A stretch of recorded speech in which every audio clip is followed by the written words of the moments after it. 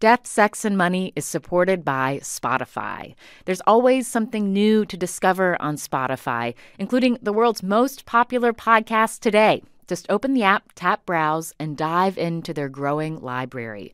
Podcasts on Spotify are streaming right now, including Death, Sex, and Money. Go check it out. I mean, it definitely was there that, like, this is obviously going to affect our relationship romantically, but I also remember, like, if this entire relationship, like, goes to crap because of this, then, like, whatever. A person has a kidney. This is Death, Sex, and Money. I failed in life. The show from WNYC about the things we think about a lot. So now I'm crazy because I don't love you, right? Is that the point? And need to talk about more. $1? I've never seen $1. Nobody's got $1. Let us see the dollar. I'm Anna Sale. Lori Interlicchio had just finished college and moved home when she tried Tinder for the first time. I mainly just wanted to find some more queer women friends on Long Island. You know, it's not always as easy to go out and meet people, or, you know, sometimes you're just looking for people to surround yourself with who are kind of like yourself. And it's, you know, it's kind of like a fun toy. It's like shopping for people online. Laughing along with her there is Alana Duran, whom Lori first noticed during those early days on Tinder. Well, I do remember scrolling through Alana's pictures and being like, this girl's really cute. I'm not going to swipe yet because I want to look at her. And she seemed funny. She had a cute bio. And I remember just thinking that I hope she swiped back on me. And she did. Wait, can you tell him what was on my bio, though? Oh, my goodness. Yeah, she had this joke, and it was a Mexican magician said, I'm going to disappear on the count of 3. And he said, 1, 2, and he disappeared without a trace. And I loved that. It's so corny, but it works. I like that joke, but I also love that, Alana, you were like, will you tell the joke that I had in my bio? It's really good. It was really good. Lori and Alana have been together for 2 years now. When I talked with them, they were in a studio together in New York while I was in California. When they first met, Lori was 22 years old and living with her parents as she applied to law school. She was not looking for anything serious. Alana was 25, still finishing college on Long Island, and by that point, a Tinder veteran. I, matched with a decent amount of people. You're on the market. Yes. Yeah. I was. Alana knew how to work it on Tinder. Like Lori, she's very cute, fit-looking. And going on dates with people she'd met online had taught her when to reveal that she actually wasn't very healthy at all. When would you disclose that you were dealing with lupus? Sometimes, beginning talking to them, maybe after, a week or so, if it would last that long. Or I wouldn't really, I'd kind of say it in passing, I had a bunch of health issues, yada, yada, yada. And then when I met with them in person and, we were actually on a date, then I would go into it, a little more detail, but not so much to overwhelm them and be like, oh my God, this is too much for me. Let's go, leave, leave, leave. Lupus is an autoimmune disease with a wide range of symptoms and complications. It disproportionately affects young Black women like Alana, and her case is severe. I still sometimes have a hard time remembering how many surgeries I've had, which sounds funny to regular people. They're like, oh, I just remember I had my wisdom teeth out and, my appendix. But for me, it started with a hip infection that led to them taking out my right hip joint. And then months of antibiotics, and then they replaced the hip. I had another surgery to implant my cardiac device. It's a pacemaker / defibrillator.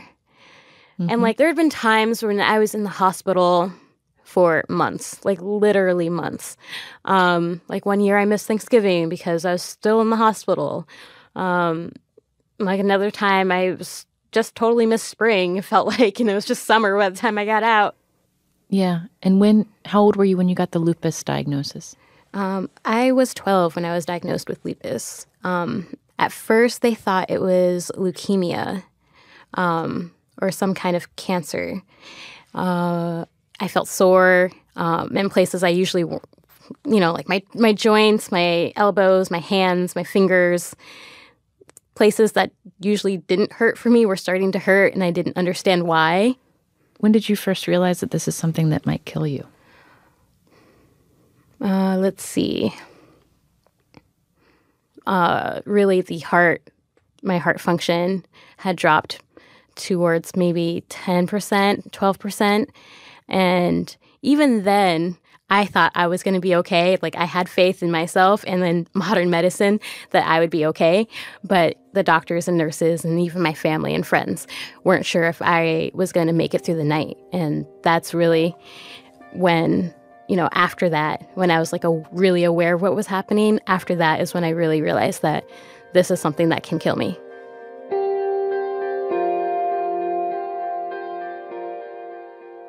On their first date, Alana told Lori that she had lupus. And then about a week later, Alana told Lori that her kidneys were failing, and she was on dialysis to manage it.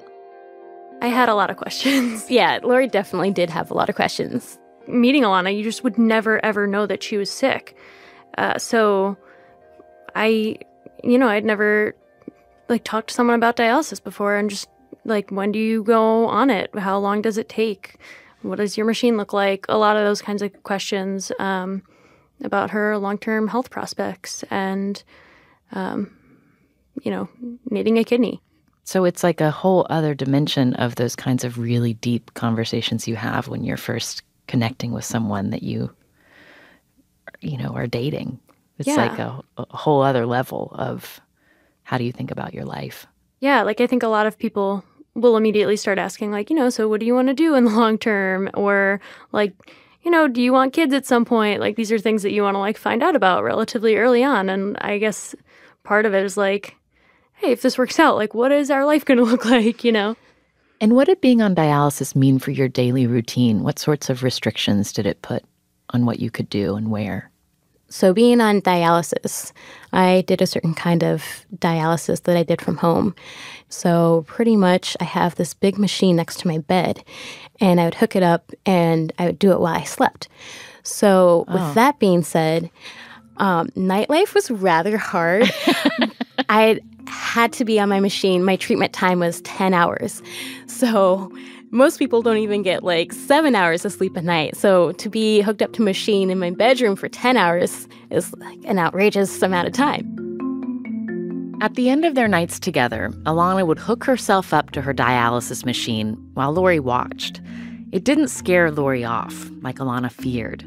It did make Lori think about how it didn't need to be like this.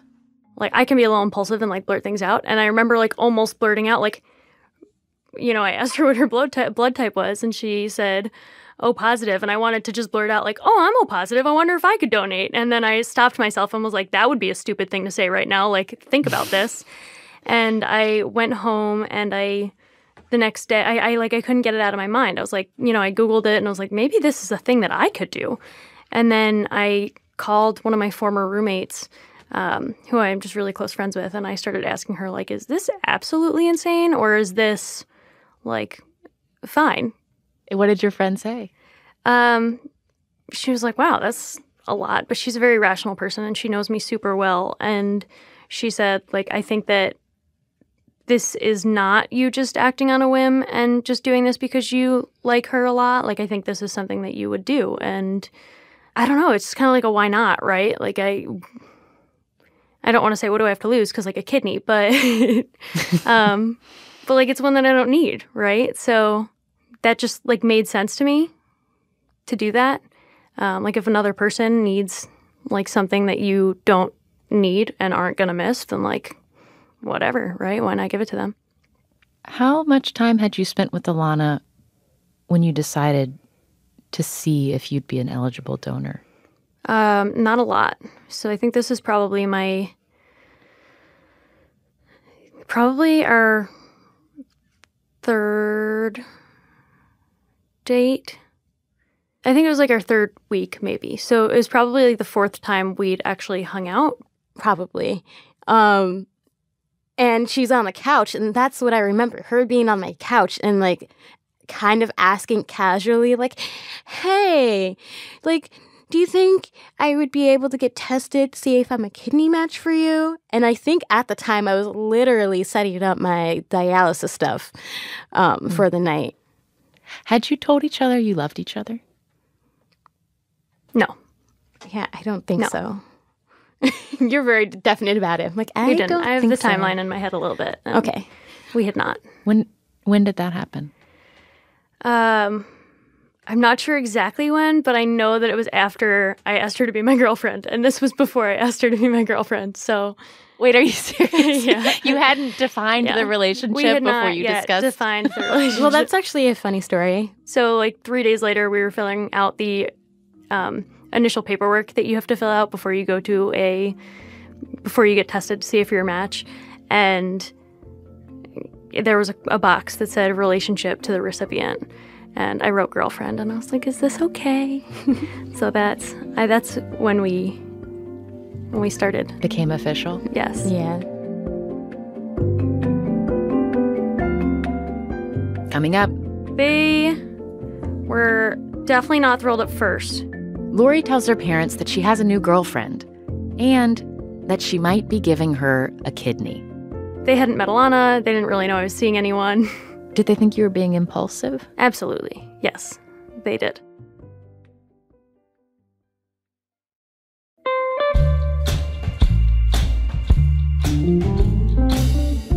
For the past few weeks, you've been sending us your stories about class. I am a millionaire on paper for all the wrong reasons. Dating someone from a different class was a real eye-opener for me. It was common to hear, ooh, be careful, you don't want to end up working at McDonald's. One listener named Julie wrote to us that her dad often bragged about how rich they were when she was growing up. Thinking back on this makes me nauseous, she wrote. Now she works as a hairstylist and says, my husband and I don't have nearly the kind of money my parents had at their age. Another listener says she grew up working class, but isn't anymore. At home, it amazes people that I jog and do yoga. They hate exercise. And a listener named Richard, whose parents immigrated to the U.S. from Colombia, sent in this about himself and his 4 siblings. We all work hard and fulfilled our parents' dream of what America had to offer, upward mobility. But I think we have lost touch with our humble roots. For the most part, none of us have poor friends, and we tend to socialize with individuals in our income level. It's the week of Thanksgiving, prime time to think about our families and where we come from. And we want to have a broader sense of how you all view yourselves when it comes to class and your families. So we're doing a 1-question survey about whether you think you're in the same class as your parents or in a higher or lower one. To do the survey, just text the word class to the number 70101. Again, the word class to 70101 to join in. We'll share all the results with you. And keep sending in your emails and voice memos about class and the moments when you've felt your class status the most. Send your stories to us at class@deathsexmoney.org. On the next episode, actor Gabrielle Union. She and I sat down to talk about sexual assault, splitting time between white and black neighborhoods when she was growing up, and what she and her husband, NBA player Dwayne Wade, like to do for fun. The things that make us the happiest have turned out to be the cheapest things, like taking a football to the park and challenging other couples randomly. It's a really good time. Except there's the emotional pain and toll of the other couple.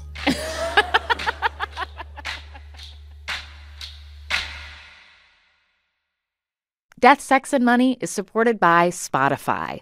There's always something new to discover on Spotify. And with a mix of originals and many of the world's most popular podcasts, listening to shows on Spotify is easy. Just open the app, tap Browse, and dive into their growing library. Subscribe to your favorites, including our entire archive, so you'll never miss a show. You can also download podcasts for those moments when you're up in the air or going underground. Podcasts on Spotify are streaming right now. Go check them out. Hey, podcast listeners, there's a new podcast coming from WNYC Studios. And it's for kids. Wow, I can hear my voice through the headphones. Arf, arf. This podcast has fleas, tells the story of a dog and a cat who live in the same house but have competing podcasts. Cat lovers, this is live from the litter box, coming at you with a show so hot and just might explode. This podcast has fleas. Subscribe wherever you get your podcasts. This is Death, Sex, and Money from WNYC. I'm Anna Sale. It was unusual for Alana Duran to get offered a kidney in the first weeks of dating someone from Tinder. But it wasn't the first time that someone in her life had talked about getting tested. She knew not to get her hopes up. I would get a lot of, like what Lori was saying before, how she wanted to blurt it out. Like, oh, I'm O positive. Like, I could probably get tested. I got a lot of that, but with no follow through. And, you know, they just like shout it out and don't really mean it. There's no meaning behind it. So that was fucking annoying, not gonna lie. But most of my family did get tested. I'm pretty sure like a few other friends got tested and none of them were a match. But then I have like, you know, just like friends who didn't get tested. And, you know, I don't expect anybody to do that because that's a lot to do and ask of someone.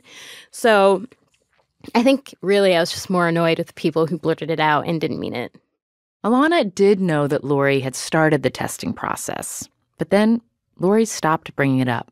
So I kind of stopped asking about it because I thought, you know, maybe she didn't want to get tested anymore. Or maybe she isn't a match and she just, you know, doesn't want to tell me, or she kind of just dropped the whole thing altogether.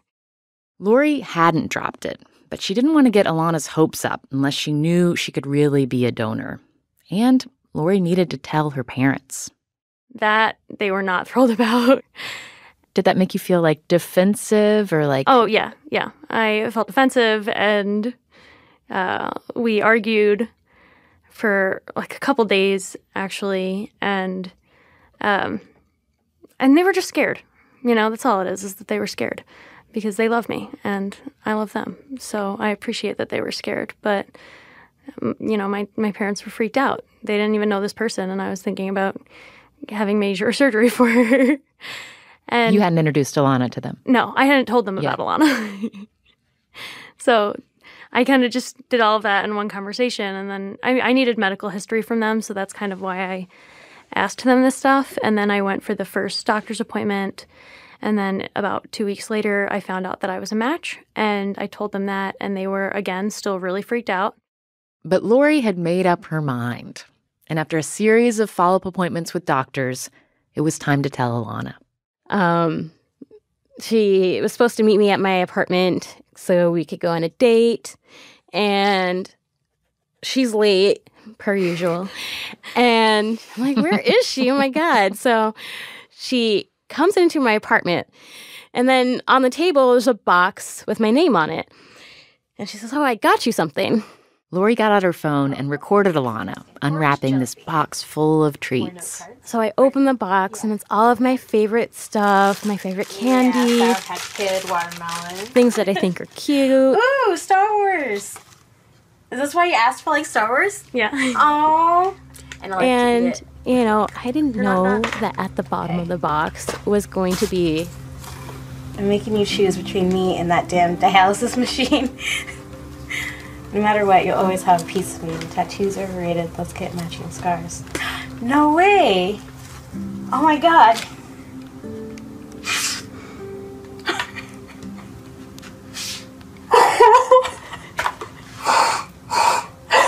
This is amazing.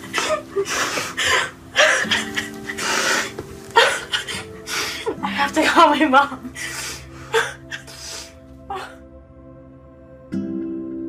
They both posted this video on Facebook, and it got shared a lot. First by people they knew, then strangers. A filmmaker reached out to ask if she could follow them as they went through the transplant process. So there were cameras there on the day, weeks later, when Lori and Alana both went into surgery. Love you so much, sweetheart. I love you, Mama. It took place early on a winter morning. Both their families were there. Alana and Lori had known each other for 4 months. It was the best gift ever. You know that, right? Thanks. They were wheeled into surgical rooms right next to each other. Surgeons removed Lori's left kidney, walked into the next room, and put it into Alana. Alana, you have a new kidney. And then Lori and Alana waited. together to see if Alana's body would accept Lori's kidney. My main concern was that we were going to come out of the surgery and find out that the whole thing was for nothing and that I couldn't help her.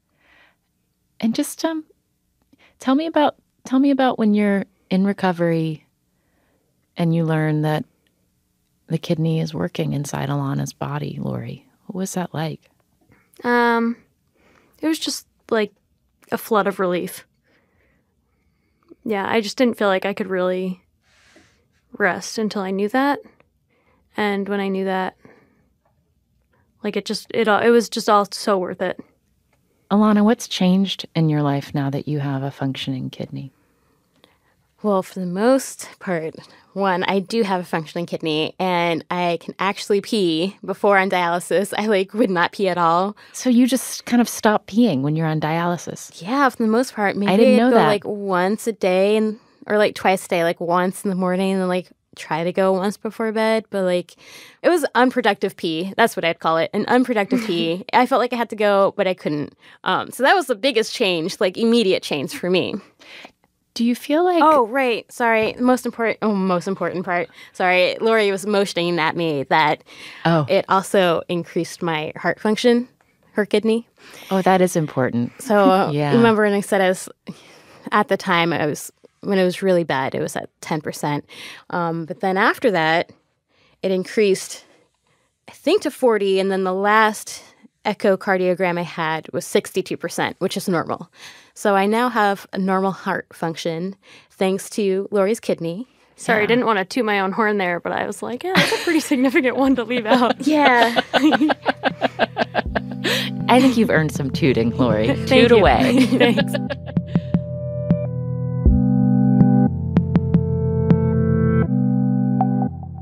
You're in a long-term relationship together. You were in the early part of that relationship when you went through this really intense thing.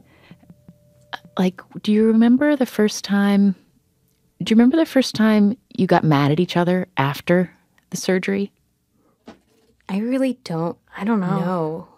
I think that for at least 3 months, we were just so happy that everything went well. There was no fighting. And then... Yeah, I feel like it must have been in the summer at least. Several months afterwards. Yeah. Oh, it might have been when I called Alana and told her I was going to move to Michigan. So she called me, and she always prefaced something bad. It's okay, don't get mad at me. Or okay, I have some bad news, but it's not my fault. Or, something like that. And she's like, I had accepted into University of Michigan Law School. And I was like, wow, that's great. But now you're leaving, and I still have another year of school left. And I can't leave and go with you. I wasn't mad per se. I was just what? Already? It was the first tension. And this is still just a few months after your surgeries. Mm-hmm. Yeah. And, she was great and she was supportive, but I think that she was scared and maybe a little bit annoyed. I don't know if I want to move to Michigan in a year, right? So it just kind of added an element. Lori, was there a part of you that worried about leaving Alana? Definitely. Yeah, I mean, I totally trust that she has, such a great support system. But, yeah, I was worried that she would have to go to the hospital at some point. That happened, immediately after the surgery. There was, a night where we had to, Alana had to go to the hospital and get the kidney checked on because she was not doing well. And I definitely worried, at least for the first few months, that could just happen at any time. I know that, right now, Alana's doing really well health-wise, but I also know that could just change at any time. And, I'm definitely super, willing to always take care of her, but I think that that's, something that always is just in the back of my head a little bit, is that, one day she could get sick again. And if she does, that'll be a big part of our lives. How do you talk about, the power dynamic in your relationship? I think in any relationship, there's a partner who might be more needy in a moment and another who can give more, and sometimes that shifts back and forth. You all have had a very extreme example of that. How have you talked about that? I think that Lori did a really good job starting the conversation So Lori said something like, even though I'm giving you a kidney, we don't have to stay together. If you want to break up, you can break up. Like, you don't have to stay with me because I gave you a kidney. And that was really nice to hear. I mean, I wasn't planning on breaking up with her. But to know that, because, I don't know how to explain it. Someone gave me a literal piece of them. Like, what? I can't repay them for that. So, kind of in my mind, I was thinking, I can't break up with Lori because she gave me a kidney. That would be terrible. People would be really, really mad at me. Yeah, it's a lot of pressure. Yeah, exactly. There's a lot of pressure there. And, having Lori come in and say, hey, if you need to break up with me because it's not working, that's fine. Don't worry about it. Obviously, it's going to suck. But just because I gave you a kidney does not mean you have to stay with me forever. Do you think that's true? That even though it's something that's been said, that you would find that's something that you could do? Lori, I didn't want you to find out this way, but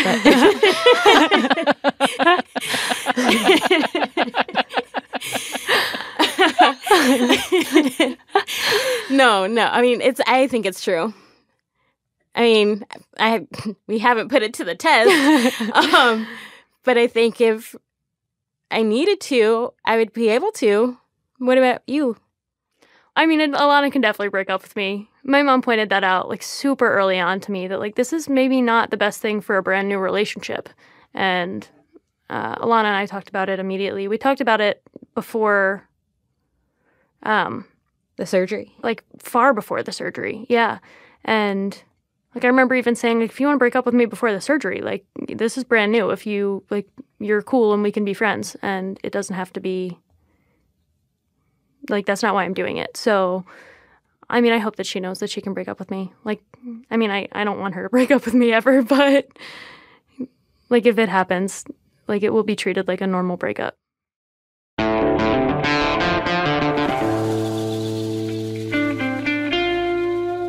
That's Lori Interlicchio and Alana Duran.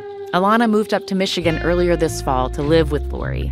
She's currently volunteering at a neurology lab at the University of Michigan. Lori is midway through her second year of law school. And a few days after we talked, they got a puppy together. The documentary about Lori and Alana and the kidney they've shared is called Being. It's currently playing at film festivals around the country, and there's a link to it on our website at deathsexmoney.org. Death, Sex, and Money is a listener-supported production of WNYC Studios in New York. I'm based at the Center for Investigative Reporting in Emeryville, California. Our team includes Katie Bishop, Annabelle Bacon,